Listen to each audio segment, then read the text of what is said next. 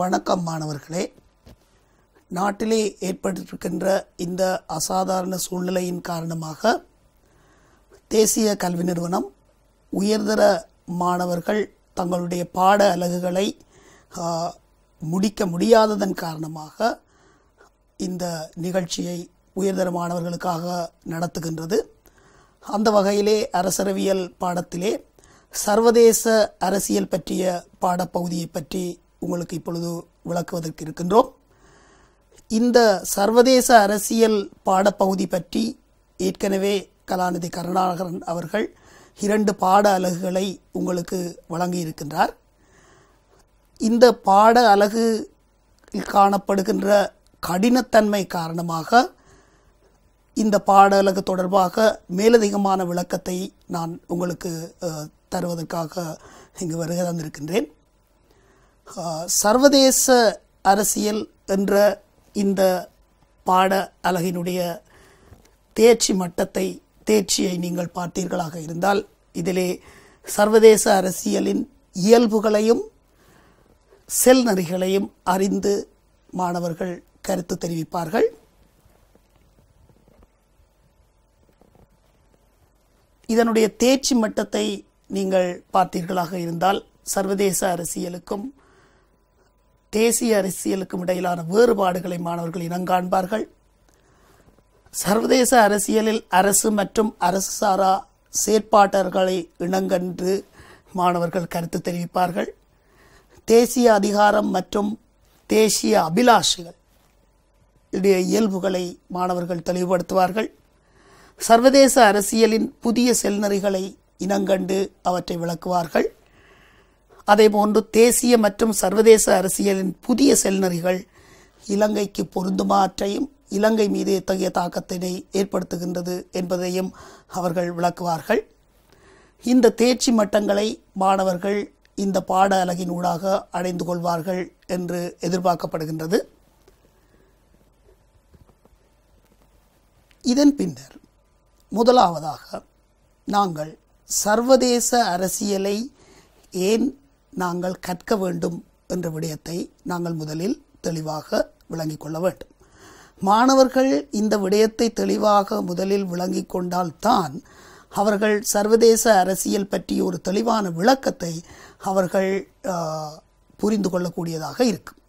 இதிலே முதல்ல நீங்கள் பார்த்தீர்களாக இருந்தால் அன்றாட வாழ்க்கையை வழிப்படுத்துவதற்கு என்ற ஒரு விடயம் இதிலே சொல்லப்பட்டிருக்கிறது. அதாவது சர்வதேச அரசியல் சர்வதேச ரீதியாக நாடுகளுக்கிடையே இடம்பெறுகின்ற செயற்பாடுகள் எல்லாம் எமது அன்றாட வாழ்க்கையில் மிக முக்கியமான தாக்கத்தை ஏற்படுத்துகின்றது. உதாரணமாக நீங்கள் பார்த்தீர்களாக இருந்தால் அமெரிக்காவுக்கும் ஈராக்குக்கும் இடையிலே ஒரு போர் மூண்டுவிட்டது என்றால் அது நேரடியாக எமது அன்றாட வாழ்க்கையிலே பாதிப்பை செலுத்த தொடங்குகிறது. உதாரணமாக நீங்கள் பார்த்தீர்களாக இருந்தால் ஈராக் என்பது மத்திய கிழக்கிலே உள்ள எண்ணெய் வளம் மிக்க ஒரு நாடு.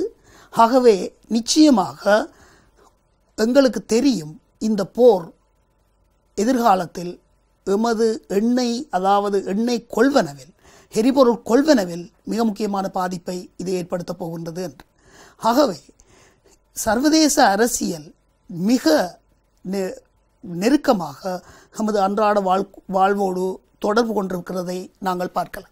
அதே போல் நீங்கள் பார்த்தீர்களாக இருந்தால் சர்வதேச யுத்தத்தையும் சமாதானத்தையும் தடுப்பதற்கும் உலக பாதுகாப்பு உள்நாட்டு போன்ற விடயங்கள் தொடர்பாக நாங்கள் அறிந்து கொள்வதற்கும் உலக சமுதாயம் பற்றி எதிர்ப்பு கூறுவதற்கும் சர்வதேச அரசியலில் ஏற்படுகின்ற மாற்றத்தை அறிந்து கொள்வதற்கும் நாங்கள் சர்வதேச அரசியலை கற்றுக்கொள்கின்றோம்.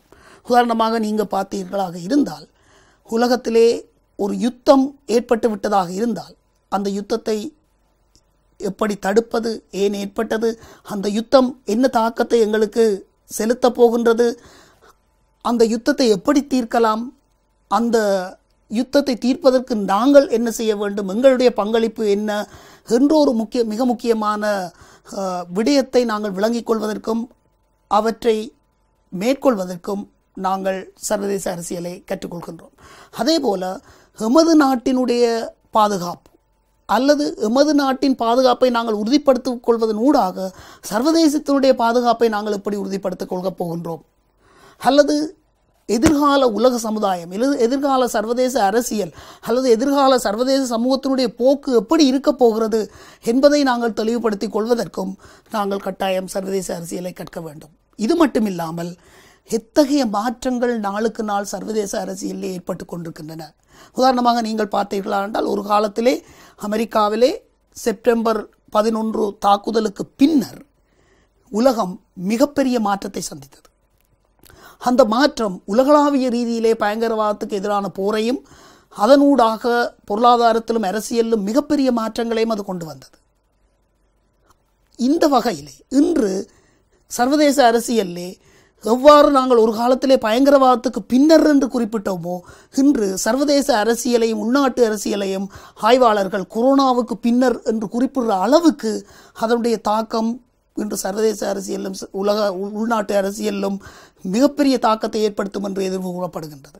ஆகவே இந்த விளக்கங்களை ஒரு நடைமுறையிலே என்ன நடக்கிறது, அன்றாட வாழ்க்கையை அது எவ்வாறு பாதிக்கின்றது, நாங்கள் எவ்வாறு வாழ வேண்டும், நாங்கள் எவ்வாறு இந்த பாதிப்புக்கும் தாக்கத்துக்கு ஏற்ப எங்களை மாற்றிக்கொள்ள வேண்டும் என்பதை நாங்கள் தெளிவாக சொல்லுவதற்கு நாங்கள் சர்வதேச அரசியல் பற்றி தெளிவாக விளங்கிக் கொள்ள வேண்டும். ஆகவே சர்வதேச அரசியலை நாங்கள் ஏன் கற்கப் போகின்றோம் என்பதை விளங்கிக் கொள்வதன் ஊடாக நாங்கள் சர்வதேசிய அரசியலை விளங்கிக் கொள்ள நாங்கள் முயற்சி செய்யலாம்.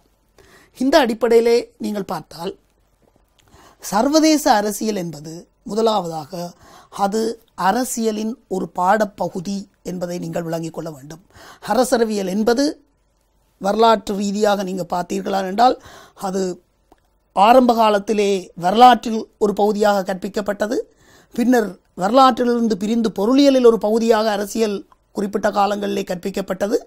பின்னர் இன்று அரசியலிலிருந்து பல பகுதிகள் தனியாக பிரிந்து அவற்றுடைய முக்கியத்துக்கு ஏற்ப அவை இன்று வேறு பகுதிகளாக கற்பிக்கப்படுகின்றன. அத்தகைய பகுதிகளில் ஒரு மிக முக்கியமான பகுதியாகத்தான் நாங்கள் சர்வதேச அரசியலை குறிப்பிட்டுக் கொள்கின்றோம். அடுத்ததாக நாங்கள் சர்வதேச அரசியல் என்றால் என்ன என்று நாங்கள் குறிப்பிடுவோமாக இருந்தால், 2 விதமான முக்கியமான விளக்கங்களை நாங்கள் குறிப்பிடலாம். ஒன்று, சர்வதேச ரீதியாக தேசிய அரசுகளுக்கிடையில் இடம்பெறுகின்ற உறவுகளும் செயற்பாடுகளும் சர்வதேச அரசியல் என்று சொல்லப்படுகிறது. இதில் மிக முக்கியமாக நீங்கள் பார்க்க வேண்டிய விஷயம் என்னவென்றால், தேசிய அரசுகளுக்கிடையில் இடம்பெறுகின்ற உறவுகளும் செயற்பாடுகளும், தேசிய அரசுகள் ஒன்றோடொன்று கொள்கின்ற தொடர்புகள், உறவுகளை இது குறிக்கும். இந்த விளக்கம் மரபு ரீதியாக சர்வதேச அரசியலுக்கு சொல்லப்பட்ட விளக்கம். அப்படி என்றால் என்ன? இன்று நவீன விளக்கம் சர்வதேச அரசியலுக்கு சொல்லப்படுகின்ற பொழுது என்ன வந்துவிட்டது என்றால், இன்று தனிய தேசிய அரசுகள் மட்டும் தமக்கிடையில் கொள்கின்ற தொடர்புகளை நாங்கள் சர்வதேச அரசியல் என்று சொல்வதில்லை. அப்படி என்றால் நாங்கள் எதை சொல்கின்றோம்? சர்வதேச ரீதியாக சர்வதேச செயற்பாட்டாளர்களுக்கிடையில் இடம்பெறுகின்ற உறவுகளையும் தொடர்புகளையும் தான் நாங்கள் இன்றைக்கு சர்வதேச அரசியல் என்று நாங்கள் கூறிக்கொள்கின்றோம். அப்படியாக இருந்தால் அப்போ இந்த சர்வதேச செயற்பாட்டாளர்கள் யார் என்று நீங்கள் பார்த்தீர்கள் என்றால், இந்த சர்வதேச செயற்பாட்டாளர்களிலே மிக முக்கியமான ஒரு நபராக இன்றைக்கு தேசிய அரசு காணப்படுகிறது. அப்போ தேசிய அரசு இன்றும் சர்வதேச அரசியலிலே முக்கியமான ஒரு செயற்பாட்டாளராக இருக்கின்றது. இன்றும் சர்வதேச அரசியலிலே தேசிய அரசுகளுக்கு இடையிலான தொடர்புகள் சர்வதேச அரசியல் என்று சொல்லப்படுகின்றன. ஆனால் அது மட்டும் இன்று சர்வதேச அரசியல் என்று சொல்லப்படுவதில்லை. அவ்வாறாயின் தேசிய அரசுகளுக்கு அப்பால் இன்று பல்வேறு செயற்பாட்டாளர்கள் சர்வதேச அரசியலிலே தாக்கம் செலுத்துகின்ற செயற்பாட்டாளர்களாக இன்றைக்கு தேசிய அரசோடு இணைந்து அவர்கள் இன்றைக்கு செயற்பட்டு கொண்டிருக்கிறார்கள். அவ்வாறு குறிப்பிடுகின்ற பொழுது தேசிய அரசு இன்னும் மிக முக்கியமான ஒரு பங்கை வகிக்கின்றது. அதோடு இணைந்த வகையில் ஏனைய செயற்பாட்டாளர்களும் மிக முக்கியமான பங்கை வைத்துக் கொண்டிருக்கிறார்கள். இவர்கள் எல்லா செயற்பாட்டாளர்களுடைய உறவுகளையும் தொடர்புகளையும் தான் நாம் என்ன சொல்கின்றோம்? இன்று சர்வதேச அரசியல் என்று நாங்கள் சொல்லிக் கொள்கின்றோம். ஆகவே சர்வதேச அரசியல் என்பதை விளங்கிக் கொள்கின்ற பொழுது நாங்கள் 2 விடயங்களை மிக முக்கியமாக தெரிந்து கொள்ள வேண்டும். ஒன்று, தேசிய அரசுகள் தமக்கிடையில் சர்வதேச ரீதியாக ஒருவருக்கொருவர் கொள்கின்ற தொடர்புகளையும் உறவுகளையும் நாங்கள் சர்வதேச அரசியல் என்கின்றோம். இன்று தற்காலத்தில் நவீன வளர்ச்சியின் காரணமாக இன்று என்ன ஏற்பட்டிருக்கிறது என்றால், தேசிய அரசுகள் மட்டுமில்லாமல் தேசிய அரசுகளுடன் இணைந்து பல்வேறு செயற்பாட்டாளர்கள் இன்று சர்வதேச ரீதியாக கொள்கின்ற தொடர்புகளையும் உறவுகளையும் நாங்கள் இன்றைக்கு நவீன ரீதியாக சர்வதேச அரசியல் என்று நாங்கள் விளங்கப்படுத்துகின்றோம்.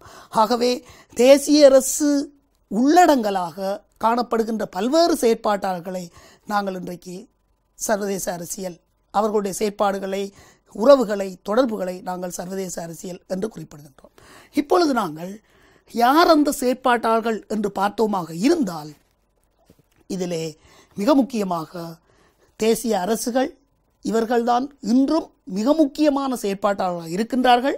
ஆனால் இவர்களோடு ஏனைய பல செயற்பாட்டாளர்களும் இன்று சர்வதேச அரசியலில் முக்கிய பங்கு வகிப்பவர்களாக இருக்கிறார்கள். அவர்களை நாங்கள் சர்வதேச அரசு சார்புள்ள நிறுவனங்கள், சர்வதேச அரசு சார்பற்ற நிறுவனங்கள், பல்தேசிய கம்பெனிகள், கீர்த்திமிகு புகழ்பெற்ற தனிநபர்கள், பயங்கரவாத குழுக்கள் என்று நாங்கள் இந்த செயற்பாட்டாளர்களை நாங்கள் வகைப்படுத்துகின்றோம். இதிலே நான் ஒரு விஷயத்தை சொல்ல வேண்டும். தேர்ச்சி மட்டத்தை நான் குறிப்பிடுகின்ற பொழுது நாங்கள் அந்த தேர்ச்சி மட்டத்திலே பல்வேறு விடயங்களை குறிப்பிட்டோம். அதிலே மிக முக்கியமாக நீங்கள் பார்த்தீர்களாக என்றால், தேசிய அரசுக்கும் சர்வதேச அரசியலுக்கும் இடையிலான வேறுபாடு என்று ஒரு தேர்ச்சி மட்டம் அங்கு வந்தது. நான் இந்த பாட வேளையிலே அதை பற்றி மிக அதிகமாக பேசவில்லை. ஏனென்றால் கடந்த 2 பாட வேளைகளிலே கலாநிதி கருணாகரன் அவர்கள் அதை பற்றி மிக விரிவாக உங்களுக்கு விளங்கப்படுத்தி இருந்தார். அதே போல இந்த சர்வதேச செயற்பாட்டாளர்கள் என்ற இந்த பகுதியிலே நான் இது பற்றியும் மிக அதிகமாக ஆழமாக உங்களுக்கு விளங்கப்படுத்த இங்கு நான் தயாராக இல்லை. ஏனென்றால் இந்த பகுதியையும் முன்னைய பாடவேளைகளிலே கலாநிதி கருணாகரன் அவர்கள் மிக தெளிவாக இதை விளங்கப்படுத்தி இருக்கிறார். ஆகவே நான் இந்த இடத்திலே சர்வதேச செயற்பாட்டாளர்களை பற்றி என்ன சொல்லப் போகிறேன் என்றால், சர்வதேச அரசியல் என்றால் என்ன என்று நீங்கள் விளங்கிக் கொள்வதற்கு சர்வதேச அரசியலிலே தேசிய அரசுகளுடைய உறவுகளையும் தொடர்புகளுக்கும் அப்பால் இன்று இத்தகைய செயற்பாட்டாளர்கள் அத்தனை பேரையும் உள்ளடக்கிய உறவுகளும் தொடர்புகளையும் தான் நாங்கள் இன்று சர்வதேச அரசியல் என்று சொல்லிக் கொள்கின்றோம் என்ற விளக்கத்தை மட்டும்தான் நீங்கள் இந்த இடத்திலே நீங்கள் தெளிவாக விளங்கிக் கொள்ள வேண்டும். அந்த அளவிலே தான் நான் சர்வதேச செயற்பாட்டாளர்கள் என்ற விடயத்தை நான் இந்த இடத்திலே தொட்டுக்கொள்கின்றேன். இது தொடர்பான மேலதிக விளக்கத்தை நீங்கள் இதற்கு முன்னர் கலாநிதி கருணாகரனுடைய பாட வேளையிலே நீங்கள் பெற்றுக்கொள்ளலாம். இதிலே மிகச் சுருக்கமாக தேசிய அரசுகள் என்று சொல்கின்ற பொழுது நாங்கள் ஒவ்வொரு நாடுகளையும் இதிலே குறித்து கொள்கின்றோம். திறமைமிக்க நாடுகளை நாங்கள் சொல்லிக் கொள்கின்றோம். இலங்கை, இந்தியா, பாகிஸ்தான், அமெரிக்கா போன்ற திறமைமிக்க தேசிய நாடுகள். அதே போல சர்வதேச அரசு சார்புள்ள நிறுவனங்கள் என்று குறிப்பிடுகின்ற பொழுது அரசுகள், இந்த தேசிய அரசுகள் அங்கம் வகிக்கின்ற உலகளாவிய சர்வதேச அமைப்புகளை நாங்கள் இதிலே சொல்லிக் கொள்கின்றோம். உதாரணமாக ஐக்கிய நாடுகள் சபை, ஐரோப்பிய ஒன்றியம் போன்ற சர்வதேச அமைப்புகளை இது குறிக்கும். அதே போல சர்வதேச அரசு சார்பற்ற நிறுவனங்கள் என்று சொல்கின்ற பொழுது அங்கே தேசிய அரசு அங்கம் வகிக்காது. அங்கே தேசிய அரசினுடைய அங்கத்துவம் அற்ற அரசு சார்பற்ற நிறுவனங்கள், சர்வதேசிய ரீதியாக செயற்படுகின்ற அரசு சார்பற்ற நிறுவனங்களை அது குறிக்கும். உதாரணமாக அம்னெஸ்டி இன்டர்நேஷனல் போன்ற நிறுவனங்களை நாங்கள் இதிலே சொல்கின்றோம். அதே போல பல்தேசிய கம்பெனிகள் காணப்படுகின்றன. லாப நோக்கத்தோடு உலகளாவிய ரீதியிலே செயற்படுகின்ற நிறுவனங்கள், உதாரணமாக கொக்கோ கோலா, மெக்டொனால்ட்ஸ் போன்ற நிறுவனங்கள் இதிலே குறிப்பிடக்கூடியவை. இவை உலகளாவிய ரீதியிலே உலகளாவிய பொருளாதாரத்திலும் ஒரு உள்நாட்டு பொருளாதாரத்திலும் மிக முக்கியமான தாக்கம் செலுத்தக்கூடிய செயற்பாட்டாளர்களாக இவை காணப்படுகின்றன. அதே போல சில முக்கியமான நபர்கள், குறிப்பாக கடந்த காலத்திலே நாங்கள் அமெரிக்காவிலே எடுத்தால் பில் கிளின்டன் அல்லது இத்தாலியிலே போப்பாண்டவர் போன்றவர்களை நாங்கள் இதிலே சொல்லலாம். இவர்கள் தனிநபர்களாக சர்வதேச ரீதியிலே சர்வதேச அரசியலிலே தாக்கம் செலுத்தக்கூடிய மிக முக்கியமான பங்கை இவர்கள் வகிக்கிறார்கள். அதே போல சில பயங்கரவாத குழுக்களும் உலகளாவிய ரீதியிலே உலகளாவிய நாட்டினுடைய பொருளாதாரத்தை, அரசியலை சர்வதேச ரீதியாக பாதிக்கின்றவையாக இருக்கின்றன. எனவே இந்த சர்வதேச செயற்பாட்டாளர்களுடைய உறவுகளையும் தொடர்புகளையும் தான் நாங்கள் என்ன சொல்கின்றோம், நாங்கள் இன்றைக்கு சர்வதேச அரசியல் என்று சொல்லிக் கொள்கின்றோம். இதிலே இந்த வகைப்பாட்டை, இந்த செயற்பாட்டாளர்களை வகைப்படுத்துகின்ற பொழுது நாங்கள் இன்னொரு வகையாகவும் இதை சொல்லிக்கொள்ளலாம். அரசு சார்ந்த செயற்பாட்டாளர்கள், அரசு சாராத செயற்பாட்டாளர்கள். அரசு சார்ந்த என்கின்ற பொழுது தேசிய அரசுகளையும் சர்வதேச அரசு சார்புள்ள நிறுவனங்களையும் நாங்கள் சொல்லுவோம்.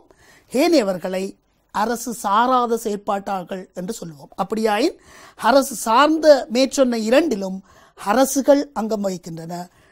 கீழ்ச்சொன்ன ஏனையவற்றில், அரசு சாராதவற்றில் அரசுகள் அங்கம் வகிப்பதில்லை என்ற கருத்து அங்கு வரும்.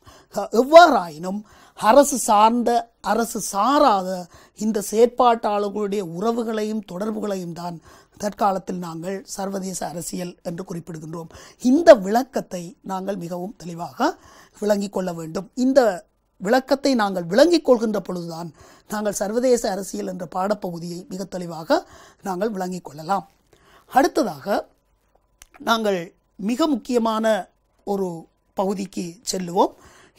இந்த படத்தை நீங்கள் பார்த்தீர்களாக இருந்தால், குறிப்பாக இந்த தேசிய அரசுகளுக்கு இடையிலான தொடர்புகள் எவ்வாறு இடம்பெறுகின்றன என்பதை இந்த வரைபடம் உங்களுக்கு காட்டுகின்றது. இது ஒரு பிராந்திய ரீதியிலே, ஒரு பிராந்தியத்திலே காணப்படுகின்ற பல்வேறு நாடுகள், தேசிய அரசுகள் ஒன்றுக்கொன்று எவ்வாறு தொடர்புகள் கொண்டுள்ளன என்பதை இந்த படம் உங்களுக்கு விளங்கப்படுத்துகின்றது. நீங்கள் இதோடு தொடர்பட்ட வகையிலே இருக்கின்ற இன்னொரு படத்தை நீங்கள் பார்த்தீர்களாக இருந்தால், இது நான் சொன்ன சர்வதேச அரசியலுக்கான 2வது நவீன விளக்கத்தை விளங்கப்படுத்துகின்ற ஒரு வரைபடமாக இருக்கிறதை நீங்கள் பார்க்கலாம். இன்று சர்வதேச செயற்பாட்டாளர்களுக்கிடையில் இடம்பெறுகின்ற உறவுகள் என்று நீங்கள் சொல்லுகிற பொழுது அது எப்படி அர்த்தம் கொள்ளப்படுகின்றால், அரசுக்கும் இடையிலான உறவுகள், அங்கே நாடுகளுக்கு இடையிலான உறவுகள் இடம்பெறுகின்றன. அதே போல சமூகத்துக்கும் இடையிலான உறவுகள். அப்போ யார் சமூகம் என்றால், இந்த அரசு சாராத செயற்பாட்டாளர்கள் அங்கம் வகிக்கின்ற இந்த எங்கு அவர்கள் அங்கம் வகிக்கிறார்கள் என்றால் அவர்கள் சமூகத்தில் அங்கம் வகிக்கிறார்கள். ஆகவே அரசு அன்றி கூட சில சமயங்களில் இந்த அரசு சாராத செயற்பாட்டாளர்கள் தனியாக சர்வதேச ரீதியாக அவர்கள் தொடர்படுகின்ற விடயத்தை நாங்கள் பார்க்கின்றோம். இது மட்டும் இல்லாமல் அப்பொழுது அரசுக்கும் இடையில் தொடர்பு இடம்பெறுகின்றது. அரசுக்கும் அதேபோல சமூகத்துக்கும் இடையில் தொடர்பு இடம்பெறுகின்றது. இதை மட்டுமல்லாமல் அரசுக்கும் சமூகத்துக்கும் இடையிலும் தொடர்புகளும் உறவுகளும் இங்கு இடம்பெறுகின்றது. அவ்வாறாயின் சர்வதேச செயற்பாட்டாளர்களுக்கிடையில் இடம்பெறுகின்ற உறவுகள் என்கின்ற பொழுது அங்கு அரசுக்கும் இடையிலான உறவுகள் காணப்படுகின்றன. அதேபோல சமூகத்துக்கும் இடையிலான உறவுகள் காணப்படுகின்றன. இது மட்டும் இல்லாமல் அரசுக்கும் சமூகத்துக்கும் இடையிலான உறவுகளும் அங்கு இடம்பெறுகின்றன. அப்படியாயின் என்ன, அரசு சார்ந்த செயற்பாட்டாளர்களுக்கும் அரசு சாராத செயற்பாட்டாளர்களுக்கும் இடையிலான உறவுகளும் அங்கு இடம்பெறுகின்றன. ஆகவே இந்த வரைபடம் உங்களுக்கு சர்வதேச செயற்பாட்டாளர்களுக்கு இடையிலான உறவுகளையும் தொடர்புகளையும் உங்களுக்கு விளக்கி காணப்படுகின்றது. ஆகவே இங்கு காட்டப்பட்ட 2 வரைபடங்களும் மரபு ரீதியாக நாங்கள் எவ்வாறு சர்வதேச அரசியலை விளங்கிக் கொண்டோம், தற்காலத்தில் நவீன ரீதியாக எவ்வாறு சர்வதேச அரசியலை விளங்கிக் கொள்கின்றோம், எவ்வாறு சர்வதேச அரசியலிலே உறவுகளும் தொடர்புகளும் இடம்பெறுகின்றன என்பதை இந்த 2 வரைபடங்களும் உங்களுக்கு விளக்கி காட்டுகின்றன. அடுத்ததாக நாங்கள் மிக முக்கியமான ஒரு கேள்வியை இந்த இடத்திலே கேட்போம். அதாவது, நாங்கள் ஏற்கனவே சொன்னோம், சர்வதேச அரசியலில் தேசிய அரசுகள் உறவு கொள்கின்றன, தொடர்பு கொள்கின்றன. சர்வதேச செயற்பாட்டாளர்கள் தமக்கிடையில் உறவு கொள்கிறார்கள், தொடர்பு கொள்கிறார்கள் என்று நாங்கள் குறிப்பிட்டோம். அப்படியாயின் இவர்கள் ஏன் உறவு கொள்ள வேண்டும், ஏன் தொடர்பு கொள்ள வேண்டும் என்ற மிக முக்கியமான ஒரு கேள்வி இங்கு எழுகின்றது. இதற்கு மிக முக்கியமான கேள்வி ஒன்று எங்களுக்கு இங்கு எழுகின்றது. ஏன் இந்த உறவுகளும் தொடர்புகளும் சர்வதேச அரசியலில் ஏற்படுகின்றன என்பது.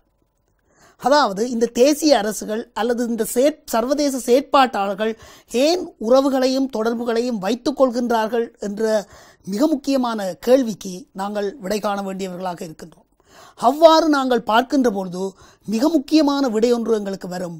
அவர்கள் தமது தேசிய நலன்களை, தேசிய அபிலாஷைகளை அடைந்து கொள்வதற்காக அவர்கள் உறவுகளையும் தொடர்புகளையும் மேற்கொள்கின்றார்கள். அவ்வாறாயின் இந்த தேசிய நலன்களை அடைந்து கொள்வதற்காகவே, தமது நலன்களை அடைந்து கொள்வதற்காகவே ஒவ்வொரு தேசிய அரசுகளும் தமக்கிடையில் உறவு கொள்கின்றன, தொடர்பு கொள்கின்றன. அல்லது ஒவ்வொரு செயற்பாட்டாளர்களும் தமக்கிடையில் சர்வதேச ரீதியாக உறவுகளையும் தொடர்புகளையும் மேற்கொள்கின்றார்கள். ஆகவே மிக முக்கியமாக நாங்கள் இங்கே குறிப்பிட வேண்டியது, தேசிய நலன்களை அடைந்து கொள்வதற்காகவே இந்த சர்வதேச செயற்பாட்டாளர்கள் தமக்கிடையிலே உறவுகளையும் தொடர்புகளையும் வைத்துக் கொள்கின்றார்கள் என்பது.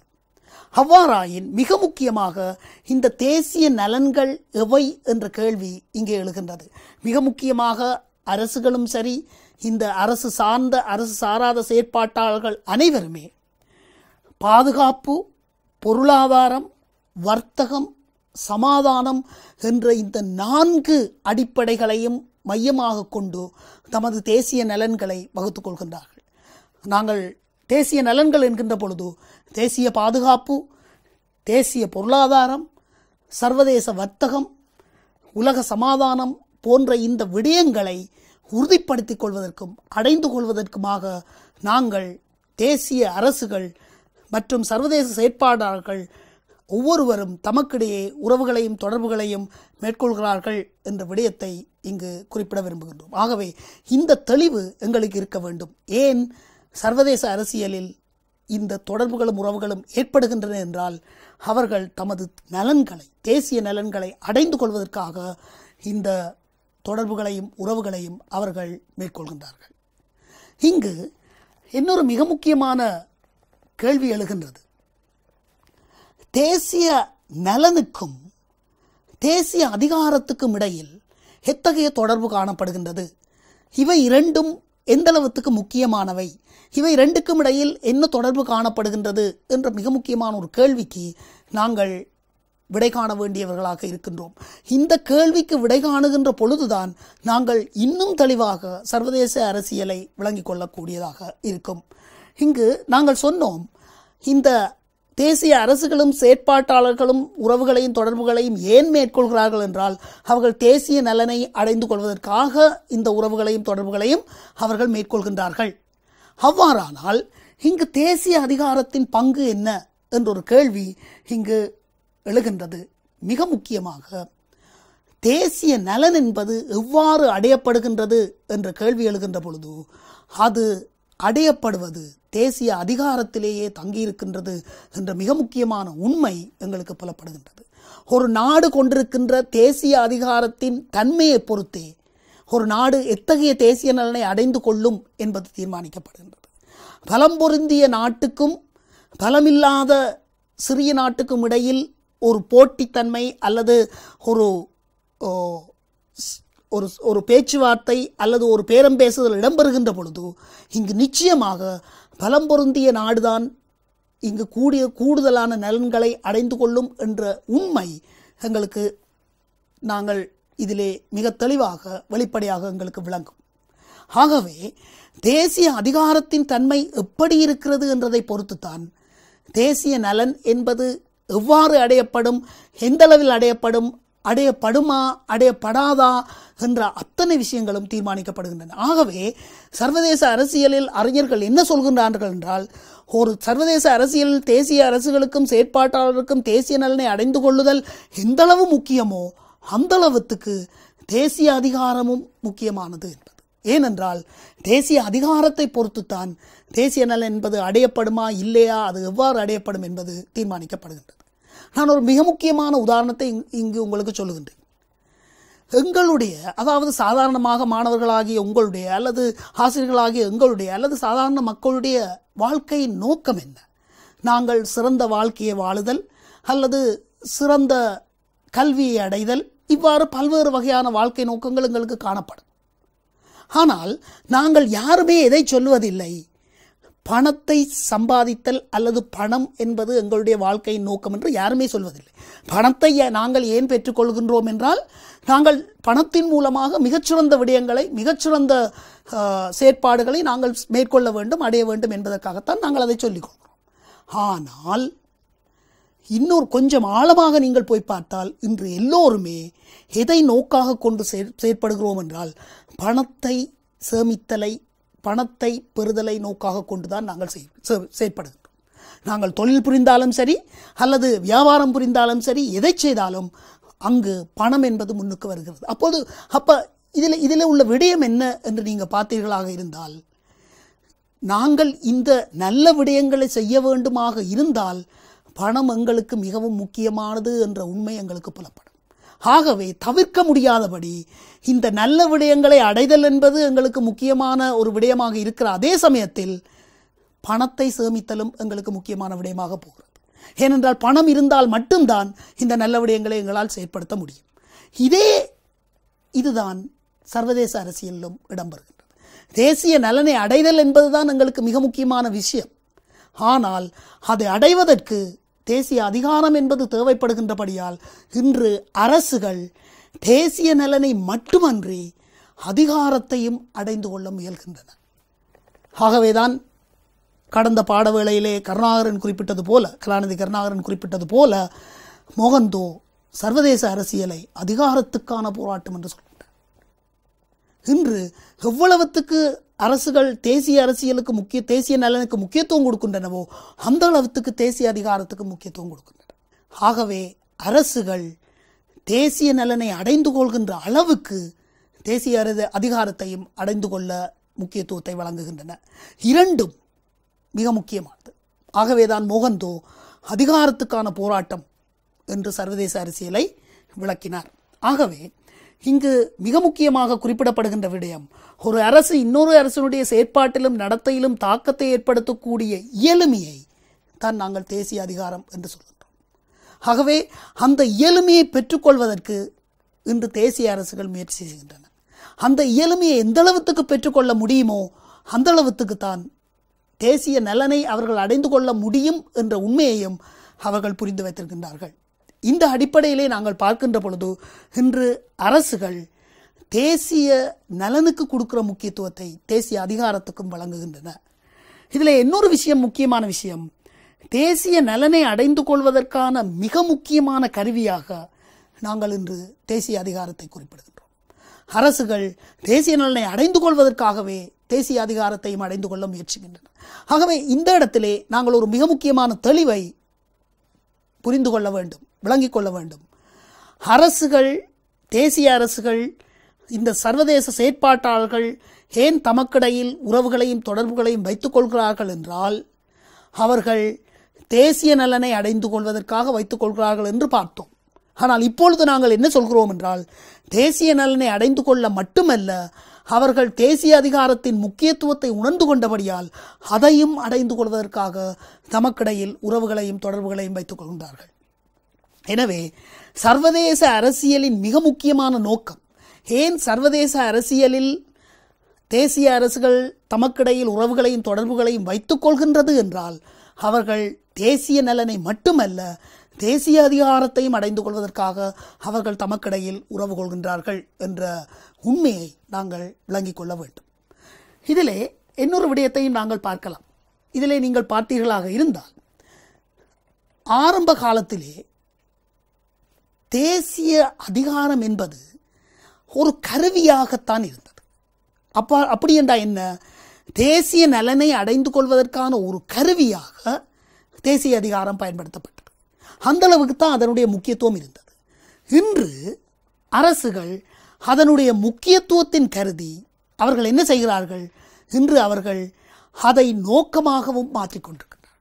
ஆகவே இன்று தேசிய அதிகாரம் என்பது தேசிய நலனை அடைந்து கொள்வதற்கான கருவி என்ற நிலையிலிருந்து மாற்றமடைந்து இன்னொரு கட்டத்திலே அது நோக்கமாகவும் மாறியிருக்கின்றது. ஆகவே நீங்கள் பார்த்தீர்களாக இருந்தால், சர்வதேச அரசியலிலே தேசிய அரசுகள் தமக்கிடையிலே உறவுகளையும் தொடர்புகளையும் மேற்கொள்கிறார்கள் என்றால் அவர்கள் தேசிய நலனை மட்டுமல்லாமல் மிக முக்கியமான நோக்கமாக மாற்றமடைத்திருக்கின்ற தேசிய அதிகாரத்தை அடைந்து கொள்வதற்காகத்தான் அவர்கள் சர்வதேச அரசியலிலே மிக முக்கியமான நோக்கமாக இந்த இரண்டையும் கொண்டிருக்கின்றார்கள் என்ற விடயம் எங்களுக்கு புலப்படுகின்றது. இதனால் இன்று தேசிய நலனுக்கு மட்டுமல்லாமல் தேசிய அதிகாரத்துக்கும் மிக முக்கியமான இடம் வழங்கப்படுகின்றது. எனவேதான் சர்வதேச அரசியலில் தேசிய அரசுகள் தேசிய நலனையும் தேசிய அதிகாரத்தையும் அடைந்து கொள்ள முயற்சிக்கின்றன. இதிலே மிக முக்கியமான விஷயம், இவை இரண்டும் ஒன்றோடொன்று தொடர்புடையவை, ஒன்றை ஒன்று தீர்மானிப்பவை, ஒன்றில் ஒன்று தாக்கம் செலுத்தக்கூடியவையாக இவை காணப்படுகின்றன. அடுத்ததாக, இப்பொழுது நாங்கள் என்ன சொன்னோம்? சர்வதேச அரசியல் என்றால் என்ன என்று சொன்னோம். உறவுகளும் தொடர்புகளும், தேசிய அரசுகளுடையதும் செயற்பாட்டாளர்களுடையதும் உறவுகளும் தொடர்புகளும் தான் சர்வதேச அரசியல் என்று சொன்னோம். ஏன் அவர்கள் உறவுகளையும் தொடர்புகளையும் வைத்துக் கொள்கிறார்கள்? தேசிய நலனையும் தேசிய அதிகாரத்தையும் அடைந்து கொள்வதற்காக. இப்பொழுது சர்வதேச அரசியல் இன்னொரு முக்கியமான விடயத்தையும் எங்களுக்கு சொல்கின்றது. என்ன? இந்த தேசிய நலனையும் தேசிய அதிகாரத்தையும் அடைந்து கொள்வதற்கான கருவிகளை, வழிவகைகளை பற்றி சர்வதேச அரசியல் எங்களுக்கு விளங்கப்படுத்துகின்றது. எத்தகைய வழிவகைகளை அவர்கள் கொண்டிருக்கிறார்கள் என்று நீங்கள் பார்த்தீர்களான இருந்தால், அவர்கள் வெளிநாட்டு கொள்கையினூடாக இதை அடைந்து கொள்ள முயற்சிக்கின்றார்கள். ஒரு நாட்டினுடைய வெளிநாட்டு கொள்கை எவ்வாறு வடிவமைக்கப்படுகின்றது, அது எவ்வாறு தேசிய நலனையும் தேசிய அதிகாரத்தையும் அடைந்து கொள்ள கூடியதாக இருக்கும் என்ற அடிப்படையில் வடிவமைக்கப்படுகின்றது. ராஜதந்திரத்தினூடாக அடைந்து கொள்ள முயற்சிக்கின்றார்கள். வெளிநாட்டு கொள்கையின் அடிப்படையில் வடிவமைக்கப்பட்ட ராஜதந்திர செயற்பாடுகள் நூடாக தேசிய அதிகாரமும் தேசிய நலனும் அடைந்து கொள்ளப்படுகின்றது. இது மட்டுமில்லாமல் பிரச்சாரத்தினூடாக அவர்கள் தங்களுடைய தேசிய நலனையும் தேசிய அதிகாரத்தையும் அடைந்து கொள்ள முயற்சிக்கின்றார்கள். இந்த வெளிநாட்டு கொள்கையினுடைய முயற்சிகள் மேற்கொள்ளப்பட்டு சமாதானமான முறையில் மிகவும் சுமூகமாக இந்த முயற்சி மேற்கொள்ளப்பட்டு அதனூடாக தமது தேசிய நலனும் தேசிய அதிகாரமும் அடைந்து கொள்ளப்பட முடியாமல் போய்விட்டது என்றால் அவர்கள் ராஜதந்திர முயற்சிகளை முயற்சித்து பார்ப்பார்கள். அதுவும் அவ்வளவு சரிவரவில்லை என்றால் அவர்கள் அடுத்ததாக பிரச்சாரத்தை மேற்கொள்வார்கள். இந்த பிரச்சாரமும் வெற்றியளிக்காவிட்டால் அவர்களுடைய அடுத்த முயற்சி தலையீடு செய்தலாக இருக்கும். நீங்கள் பார்த்தீர்களாக இருந்தால் ஒரு காலகட்டத்திலே இலங்கையிலே 1987 காலப்பகுதியிலே இந்திய இராணுவம் இலங்கையில் காலடி வைத்தது. இந்தியா தன்னுடைய எல்லா முயற்சியின் காரணமாகவும் இலங்கையை அமெரிக்காவில் இருந்து இந்தியாவினுடைய திசைக்கு கொண்டு வருவதற்கு முயற்சித்தது. அது முடியாமல் போன பொழுது தமிழர் பிரச்சனையை கையில் எடுத்து இந்த தலையிடுதலின் ஊடாக இலங்கைக்குள் நுழைந்து அவர்கள் அதை அடைந்து கொள்ள முயற்சி செய்தார்கள். அதில் அவர்கள் வெற்றியும் பெற்றார்கள். இந்த தலையீடும் முடியாமல் போகின்ற பொழுது எவ்வாறு ஒரு காலத்திலே அமெரிக்கா ஈராக் மீது தாக்குதல் நடத்தியதோ அதுபோல யுத்தத்தின் மூலமாக இந்த தேசிய நலனையும் தேசிய அதிகாரத்தையும் இந்த அரசுகள் செயற்பாட்டாளர்கள் பெற்றுக்கொள்வார்கள். ஸோ இந்த அடிப்படையை சர்வதேச அரசியல் எங்களுக்கு விளக்குகின்றது. சர்வதேச அரசியல் தேசிய நலனை அடைந்து கொள்வதற்கான கருவிகள் என்ற அடிப்படையிலே வெளிநாட்டு கொள்கை, ராஜதந்திரம், பிரச்சாரம், தலையீடு, யுத்தம் போன்ற விடயங்களின் ஊடாக, இந்த வழிமுறைகளினூடாக தேசிய நலனையும் தேசிய அதிகாரத்தையும் அடைந்து கொள்ள முயற்சிக்கின்றன. இப்பொழுது இன்னொரு முக்கியமான ஒரு விடயத்தை நாங்கள் பார்ப்போம். ஒரு சிறிய உதாரணம் மூலம் இதை விளங்கப்படுத்தலாம் என்று நான் நினைக்கின்றேன். உதாரணமாக, நாங்கள் மிக சாதாரணமாக ஒரு கிராமப்புறங்களிலே பயன்படுத்தப்படுகின்ற ஒரு உதாரணத்தை நாங்கள் இங்கே எடுப்போம். நாங்கள் கிராமப்புறங்களிலே நாங்கள் செல்ல பிராணிகளை வீட்டிலே வளர்ப்போம்.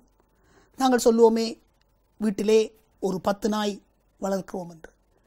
இந்த 10 நாய்க்கும் நாங்கள் என்ன செய்வோம்? சாப்பாடு வழங்குவோம். எலும்பு துண்டை நாய்க்கு சாப்பாட்டாக போடுவோம். இங்கு நாம் இந்த நாய்கள், எங்களுடைய செல்லப்பிராணிகளாக குறிப்பிடப்படுகின்ற இந்த நாய்கள் என்று குறிப்பிடுவது யாரை என்றால், இந்த சர்வதேச ரீதியிலே காணப்படுகின்ற எல்லா தேசிய அரசுகள். இந்த எலும்பு துண்டு தான் என்ன? இந்த எல்லா தேசிய அரசுகளுடைய தேசிய நலன். அப்போ இந்த எல்லா செல்லப்பிராணிகளான இந்த நாய்களுடைய நோக்கம் என்ன? இந்த எலும்பு துண்டை அடைந்து கொள்ளுதல். ஆனால் உங்களுக்கு தெரியும், ஒரு 10 நாய்கள் இருக்கிற இடத்திலே நீங்கள் ஒரு எலும்பு துண்டை போட்டால் என்ன நடக்கும்? அந்த எலும்பு துண்டையும் அந்த நாய்கள் சாப்பிட மாட்டாது. எல்லாம் முட்டி மோதி கடித்து ரத்தம் எல்லாம் வந்து அந்த எலும்பு துண்டும் அடையப்பட முடியாது, நாய்களும் காயப்பட்டு சிதைந்து போகக்கூடிய ஒரு நிலை அங்கு வரும். இந்த நிலைதான் சர்வதேச சமூகத்திலும் ஏற்படக்கூடிய வாய்ப்பு இருக்கின்றது. எல்லா தேசிய அரசுகளும் தங்களுடைய நலன்களை அடைய முயற்சிக்கின்ற பொழுது என்ன நடந்துவிடும்? எல்லா அரசுகளும் முட்டி மோதிக்கொண்டிருந்தால் சர்வதேச சமூகமே வன்முறை களமாக மாறிவிடக்கூடிய ஒரு ஆபத்து காணப்படுகிறது. இதன் காரணமாகத்தான் சர்வதேச அரசியலிலே ஒரு மிக முக்கியமான ஒரு விடயத்தை அவர்கள் குறிப்பிட்டார்கள். என்ன? தேசிய அரசுகளை கட்டுப்படுத்துவதற்கான வழிமுறைகளை சர்வதேச அரசியல் விளக்குகின்றது. எவ்வாறு சர்வதேச அரசியல் தேசிய நலனை ஒவ்வொரு தேசிய அரசுகளும் அடைந்து கொள்ள வேண்டும் என்று விரும்புகிறதோ அல்லது அதற்கான வழிமுறைகளை அது சொன்னதோ, அதே போல சர்வதேச அரசியலில் தேசிய அரசுகளை கட்டுப்படுத்துவதற்கான வழிமுறைகளையும் சர்வதேச அரசியல் குறிப்பிடுகிறது. ஏனென்றால் ஒரு தேசிய அரசுக்கு தன்னுடைய தேசிய நலனை அடைந்து கொள்ள இருக்கின்ற உரிமை நிச்சயமாக இன்னொரு தேசிய அரசுக்கும் இருக்க வேண்டும் என்பதை சர்வதேச சமூகம் உறுதிப்படுத்திக் கொள்ள முனைகின்றது. ஆகவே என்ன செய்கின்றது? சர்வதேச அரசியலிலே தேசிய அரசுகளை கட்டுப்படுத்துவதற்கான முகாமை செய்வதற்கான வழிமுறைகளை சர்வதேச அரசியல் விளக்குகின்றது. உதாரணமாக எங்களுக்கு தெரியும், சர்வதேச சமூகத்திலே சர்வதேச சட்டங்கள் காணப்படுகின்றன. இந்த சட்டங்கள் எல்லா அரசுகளையும் கட்டுப்படுத்துகின்றன. இந்த சட்டங்களின் ஊடாக அரசுகளை முகாமை செய்ய சர்வதேச அரசியல் விளைகின்றது. கூட்டு பாதுகாப்பு முயற்சிகள். ஒரு நாடு தவறு செய்கின்ற பொழுது சர்வதேச சமூகத்தில் உள்ள ஏனைய நாடுகள் எல்லாம் இணைந்து ஒன்றாக சேர்ந்து அந்த நாட்டின் தவறை தண்டிப்பதோடு ஏனைய நாடுகளையும் பாதுகாக்கின்றன. உதாரணமாக நாங்கள் சொல்லுவோம் என்றால், ஒரு காலத்திலே ஈராக் குவைத்தின் மீது ஆக்கிரமித்தது. அப்பொழுது ஆக்கிரமித்த பொழுது சிறிய நாடான குவைத்தை சர்வதேச சமூகம் கூட்டு பாதுகாப்பு நடவடிக்கையின் மூலமாக ஒன்றிணைந்து ஈராக்கை தாக்கி குவைத்தை விடுவித்து சர்வதேச சமூகத்தினுடைய பாதுகாப்பை உறுதிப்படுத்தி. ஸோ இந்த மாதிரியாக கூட்டு பாதுகாப்பு முயற்சியினூடாகவும் சர்வதேச அரசியலில் தேசிய அரசுகள் கட்டுப்படுத்தப்படுகின்றன. அதே போல அதிகார சமநிலையை அவை ஏற்படுத்த முனைகின்றன. அதிகார சமநிலையை ஏற்படுத்துவதன் ஊடாகவும் நாடுகளுக்கிடையே அல்லது குழுக்களுக்கிடையே முகாம்களுக்கிடையே அதிகாரங்களை சமநிலைப்படுத்துகின்ற முயற்சிகளை அவர்கள் செய்வதன் ஊடாகவும் அவர்கள் தேசிய அரசுகளை கட்டுப்படுத்த முயற்சிக்கின்றார்கள். அதே போல ஆயுத கட்டுப்பாடுகள், ஆயுத போட்டாபொடிகள், ஆயுத குறைப்புகள், ஆயுத பரிகரண முயற்சிகள் இவற்றினூடாகவும் சர்வதேச அரசியலிலே தேசிய அரசுகளை கட்டுப்படுத்தவும் முகாமைப்படுத்தவும் சர்வதேச அரசியல் முயல்கின்றது. இந்த வழிமுறைகளினூடாக சர்வதேச அரசியல் தேசிய அரசுகளை கட்டுப்படுத்துவதற்கான வழிமுறைகளை பற்றி குறிப்பிடுகின்றன. ஆகவே நீங்கள் இப்பொழுது மிக தெளிவான ஒரு விளக்கத்தை நீங்கள் பெற்றிருப்பீர்கள் என்று நான் நினைக்கின்றேன். என்ன விளக்கம்? சர்வதேச அரசியல் என்றால் என்ன? உறவுகளும் தொடர்புகளும். ஏன் இந்த உறவுகளும் தொடர்புகளும் இடம்பெறுகின்றன? தேசிய நலனையும் தேசிய அதிகாரத்தையும் அடைந்து கொள்வதற்கு. சர்வதேச அரசியல் தேசிய நலனையும் தேசிய அதிகாரத்தையும் அடைந்து கொள்கின்ற வழிமுறைகளை பற்றி சொல்கின்றன. அதே சமயம் எல்லா நாடுகளுடைய எல்லா தேசிய அரசுகளுடைய தேசிய நலனை உறுதிப்படுத்தி கொள்ள வேண்டும், அந்த நாடுகள் அவற்றை அடைந்து கொள்வதை உறுதிப்படுத்தி கொள்ள வேண்டும் என்ற காரணத்துக்காக அவர்கள் என்ன செய்கிறார்கள்? ஏனைய நாடுகளை கட்டுப்படுத்துவதற்கான வழிவகைகளையும் சர்வதேச அரசியல் எங்களுக்கு சொல்லித்தரும். ஸோ இந்த அடிப்படையிலே ஒரு அடிப்படை விளக்கத்தை சர்வதேச அரசியல் பற்றி நீங்கள் தெரிந்து வைத்திருக்க வேண்டும்.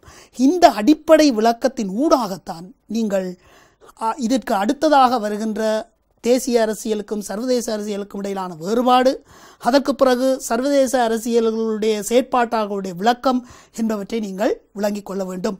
ஸோ இந்த இரண்டு விளக்கங்களையும் ஏற்கனவே உள்ள பாடவேளையிலே கலாநிதி கருணாகரன் அவர்கள் உங்களுக்கு தெளிவாக விளங்கப்படுத்தி இருக்கின்றார்.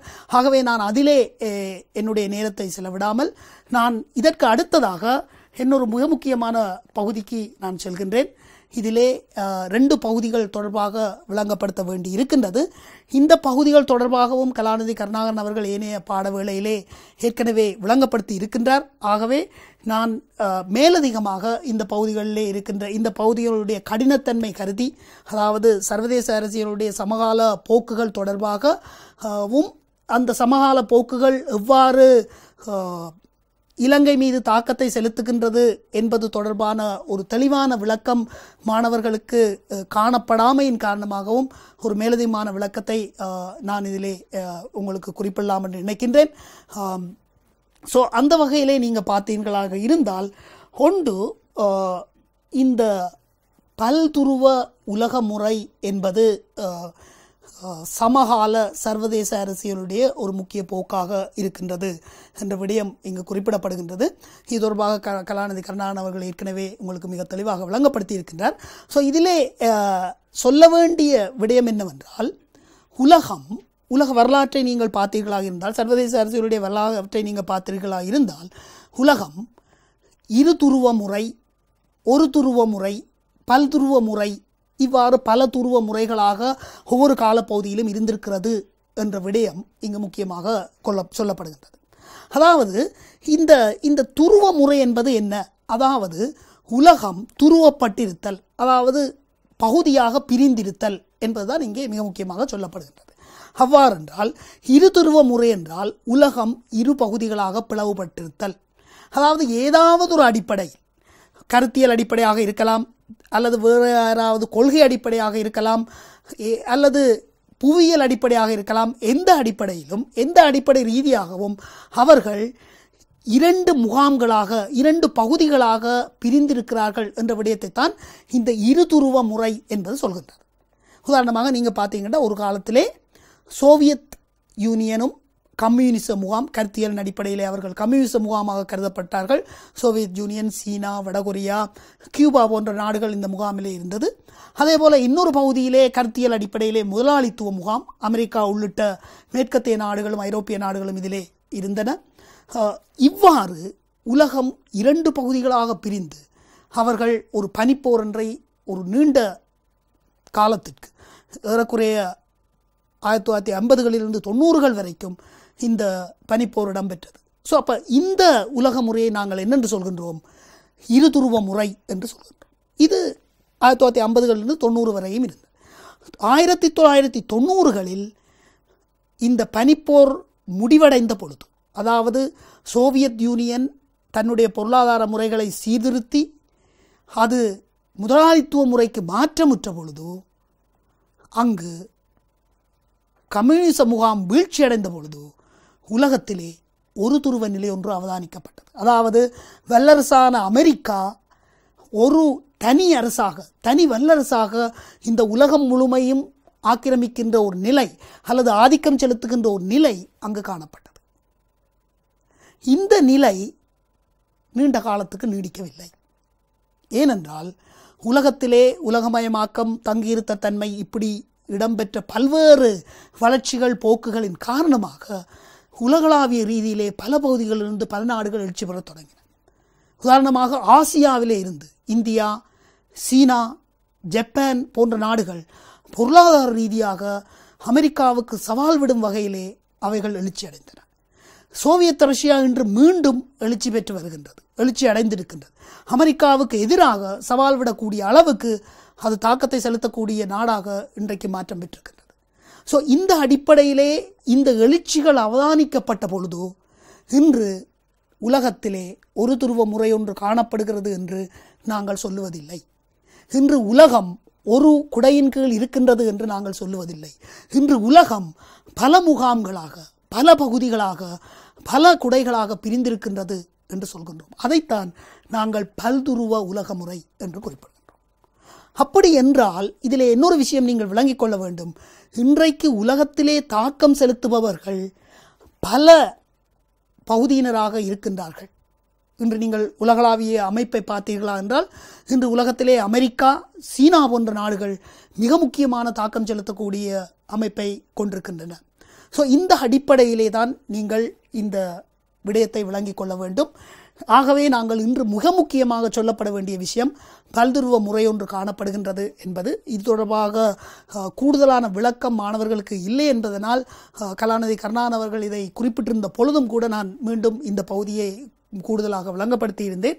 அதே போல் ஏனைய பகுதிகளையும் கருணாகரன் விளங்கப்படுத்தி இருக்கிறார். ஆனால் நான் மிகச் சுருக்கமாக அந்த பகுதிகளை சொல்லி நான் அடுத்த பகுதிக்கு போவேன்.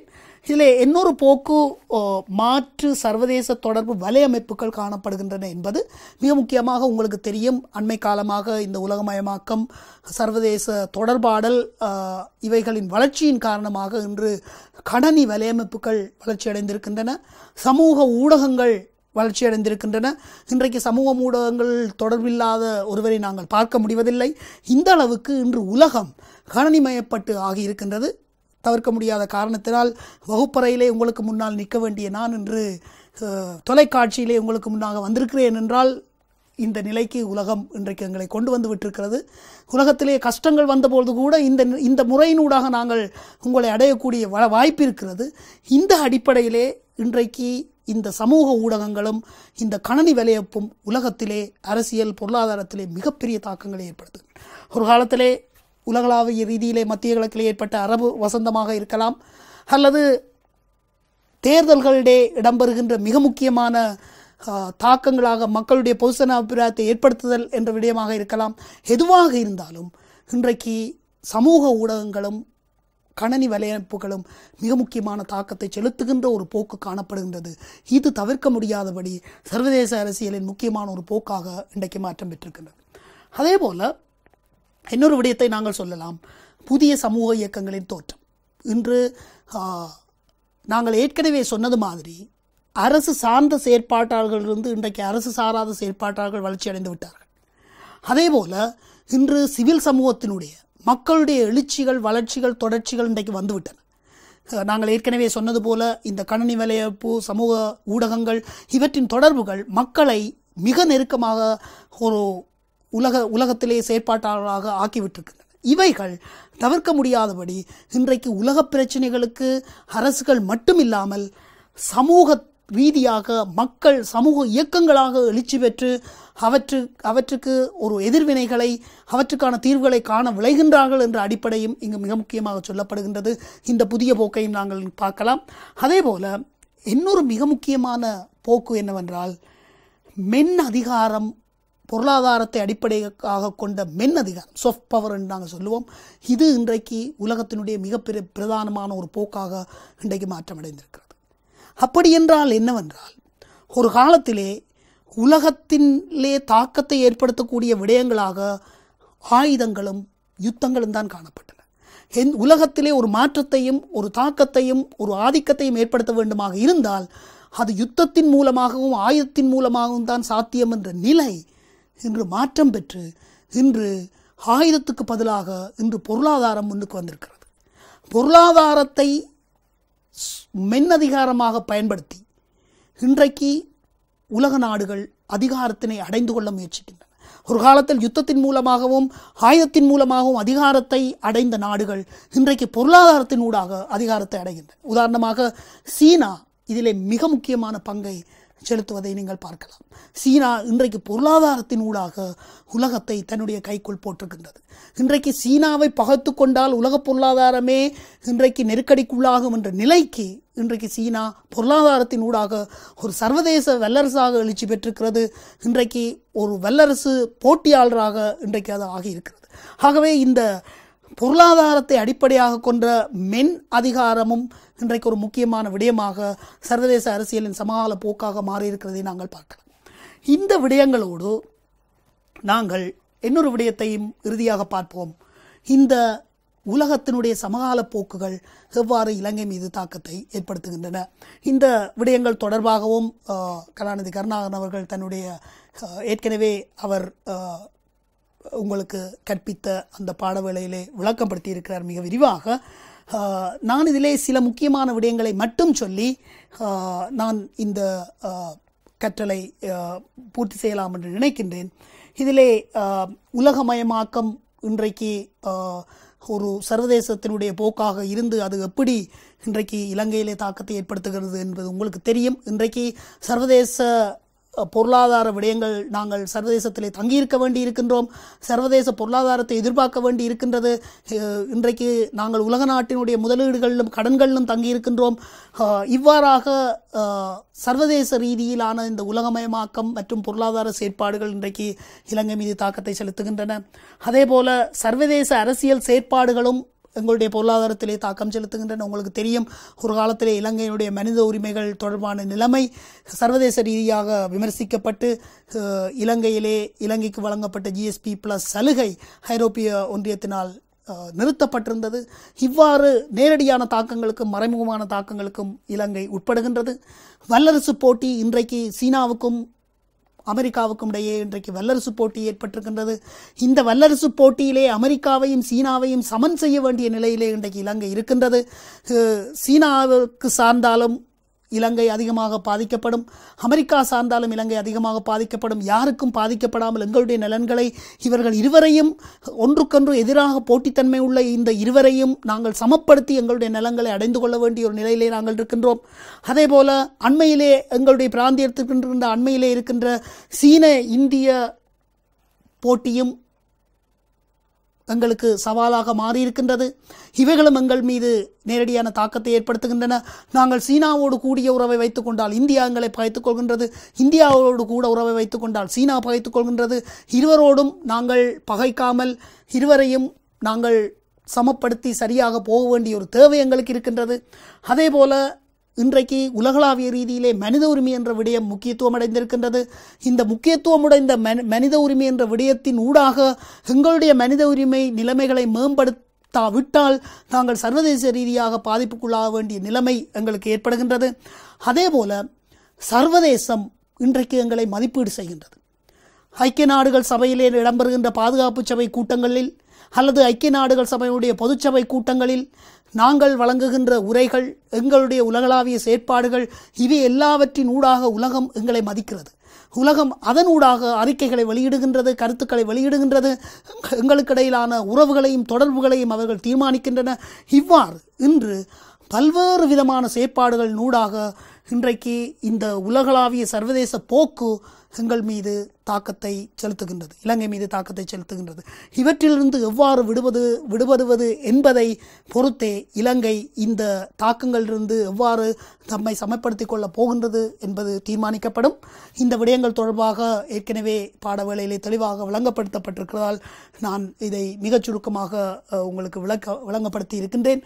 இந்த அடிப்படையிலே நீங்கள் பார்த்தீர்களாக இருந்தால் சர்வதேச அரசியல் என்பதிலே நீங்கள் சர்வதேச அரசியலை ஏன் கற்க வேண்டும் என்று படித்தீர்கள், சர்வதேச அரசியல் என்றால் என்ன என்று படித்தீர்கள், ஏன் இந்த சர்வதேச அரசியலிலே அரசுகள் தமக்கிடையிலே உறவுகளை மேற்கொள்கின்றன என்றால் அவர்கள் தேசிய நலனையும் தேசிய அதிகாரத்தையும் அடைந்து கொள்வதற்காக அவர்கள் உறவுகளை மேற்கொள்கின்றார்கள். எவ்வாறு அடைந்து கொள்ளலாம் என்ற வழிவகைகளை சர்வதேச அரசியல் எங்களுக்கு சொல்கின்றது. அதேபோல ஒவ்வொரு அரசுகளுடைய தேசிய நலனையும் உறுதிப்படுத்துவதற்காக சர்வதேச அரசியலில் அரசுகளை முகாமைப்படுத்துவதற்கான கட்டுப்படுத்துவதற்கான வழிவகைகள் சொல்லப்பட்டிருக்கின்றன. தற்காலத்து சர்வதேச அரசியலின் சமகால போக்குகள் பற்றி நாங்கள் உங்களுக்கு சொல்லியிருக்கின்றோம். அதேபோல இந்த போக்குகள் இலங்கை மீது எவ்வாறான தாக்கத்தை ஏற்படுத்துகின்றது, நாங்கள் அதிலிருந்து எவ்வாறு விடுபட வேண்டும் என்பதற்கான வழிவகைகளையும் உங்களுக்கு நாங்கள் விளங்கப்படுத்தி இருக்கின்றோம். இந்த அடிப்படையிலே இவ்வாறு தான் நீங்கள் இந்த சர்வதேச அரசியல் என்ற பாடப்பகுதியை விளங்கிக் கொள்ள வேண்டும். நீங்கள் இவ்வாறு விளங்கிக் கொண்டு இந்த பகுதியின் ஊடாக உங்களுடைய அறிவையும் திறனையும் பரீட்சையை எதிர்கொள்கிற தகுதியையும் நீங்கள் வளர்த்து கொள்ள வேண்டும் என்று கூறி நான் இந்த பாடவேளையை நிறைவு செய்து விடைபெறுகின்றேன். நன்றி, வணக்கம்.